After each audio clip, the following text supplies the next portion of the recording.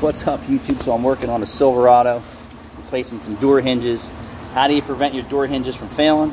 Well, you don't want to lean or hang on your doors every time you get in and out of your car.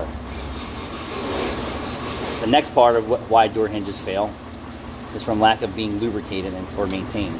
And believe it or not, your door hinges and handles and all that stuff need to be lubricated. I don't care what your vehicle you buy, they also need to be lubricated. Just like window tracks and felts and seals, they all need to be lubricated too. But we're door hinges on a Silverado. So we did the driver's side probably 2 years ago when I wasn't really into banging out YouTube videos. And now I'm YouTube crazy. So here's the upper door hinge. We went with OEM. OEM doesn't come color matched. The problem with this side, this door was, it was binding, and on pretty much all hinges are set up the same way.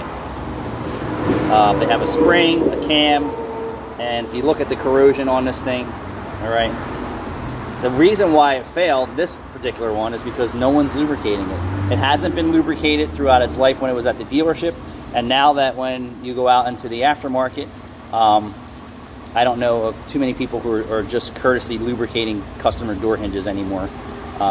Everything has an expense and a charge today. So the roller here, all right, what happens is this starts to fail and wear out. Most of the time this is seized. And what happens is the cam, which is this part of the door hinge, cannot roll freely because the roller is stuck. Even if you grease it, it still doesn't work because the cam is under such high tension from the spring, it forces it against the roller and causes too much friction. So it's like, and then it pops, and then it's very difficult to get the door to open and close. But simple lubrication over its lifetime would have prevented the door hinges from failing. So now that we have the new door hinges in and everything's aligned, so I used my belt to hang it from our four-post.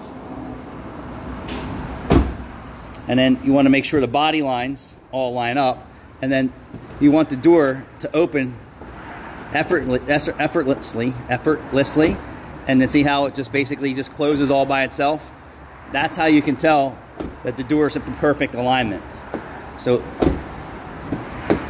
the latch and the striker, okay, are not in conflict with each other when it closes. So how did I achieve that? Once you have the upper hinge in and the lower hinge in, I leave this side tight because this is pinned on GMs. And I was also seeing cars where this is your adjustment here, and this is pinned. So on this one, this is pinned against the body using the bolts. It has holes that this aligns this part of the door. This part over here is slotted. So what I do is I loosely leave this one a little bit loose, and I tighten all of them up at the same time. And then I back them all off but one, and I just make sure it's not super tight on one of them.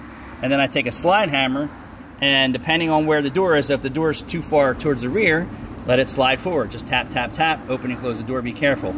If it needs to go back, I use a slide hammer, which is here, and I slide ham this ever so slightly and open and close the door until I achieve perfectionist.